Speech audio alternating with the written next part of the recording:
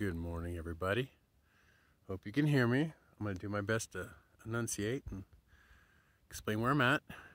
Currently at Indian Bread Rock Campground, BLM.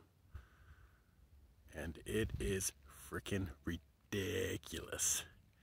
This is a Chiricahua Apache Stronghold. Yes, ladies and gentlemen, this would be considered a castle. They go up to they'd find rocks. I guess this is where the government chased them up into the hills and they did their battles. And I mean, you can't fight Apache in these things. And that's why Geronimo kicked ass in Cochise. As a matter of fact, this is all Cochise's kind of, here comes the wind. Woo! This is sacred land too, which I'm surprised they're letting us be here. But I'm a shaman, so I'm digging it. I can feel the energy. I can feel the vibe. I love it here. It's beautiful. I got a great sleep. Yesterday was a stress drive. I was headed for Tombstone. Here, hi. How you doing? Love you too. Good to see you.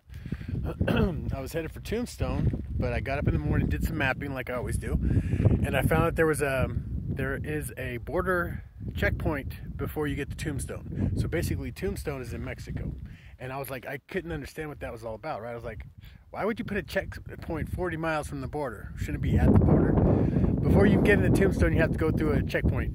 And they can search your car and do all that crap. And I'm kind of renegade at the moment in a lot of ways. And I'm trying to keep my vehicle low profile until I get some things adjusted, like my registration and stuff, because I have to get it smogged and drive it all the way up to Oregon to do it. So I got to figure out how I can get around that or whatever, because that's ridiculous. I don't have the money for that or the time. So anyway, anyways, I just want to talk about intuition. It's important to have it. I'm kind of like Richard Dreyfuss at this point in Close Encounters. I'm making the Devil's Tower out of mashed potatoes and, you know, going freaking out in the kitchen, right? And making like big sculptures of, but I mean, I'm not that bad, but I mean, that's what I'm running on. I'm like, that's what it feels like. I mean, the last year's been pretty chaotic, but now it's just like, I'm trying to figure out my place, where I'm going. And I went through Tucson and it was so busy, so many people, and that was part of the stress drive. I was just like, oh, traffic and human beings, and you could feel their, you know, presence. I can feel everything, so it kind of gets fun. Anyway, then I found out I wasn't going to Tombstone, which was kind of disappointing. Like I said, I'm not going through checkpoints, not if I can help it. I'm a renegade at this point, and I love it. And here's the fun part, was when I was sitting there, I was stressed. I was like, shit, now where am I going to go, right? And there was no BLM popping up from here into Mexico. I mean, literally, White Sands is as close as I was getting to get some BLM, which was bullshit. This was Google. I kept doing it, right? And finally, this place popped up. I was like, yes. It was just within the drive that I wanted. I don't want to stress my vehicle because she needs an oil change too, so we got to work on some stuff. But woo, it was cold. It was, sorry about the wind.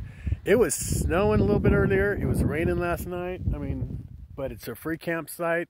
There's cows roaming over here. It's just ridiculous. There's a little mama cow with her baby right in here. It was cool. So I'm blessed. I found this place and I was like, yes, because I was at a truck stop from Benson. This is all really cool because this reminds me of Alabama Hills. If you've ever been there, I talked about that in my videos. I've been there. I have a video about Alabama Hills, and it's really beautiful. Really, I didn't realize these rock formations were here. Come on, man, give me a second. I'm doing some stuff. And there's a really cool rock formation leaving Benson. Benson is basically when you go south to Tombstone on 10. And I didn't go south, I just kept going. I'm going to New Mexico, like 30 miles from the border. And from Mexico too. So, and it's still snowing, it's freezing. I'm like high up on, I'm high up on the plateau. So, and this is still high desert. So, I mean, but it'll, you know, it gets warm in the daytime when the sun's shining. Not at the moment. But like I said, free camping and it's beautiful. I stocked up on some juice and stuff, and I got a fire going. Dharma's keep me warm. Some people camping out here, having fun. I'm just gonna probably stay here for the New Year's, just chill out. But this place is magical. I'm gonna stay and hang out for a second. It's called Indian Bread Rock. I mean, come on now. This is like a badass stronghold. Some Chiricahua fucking Apache.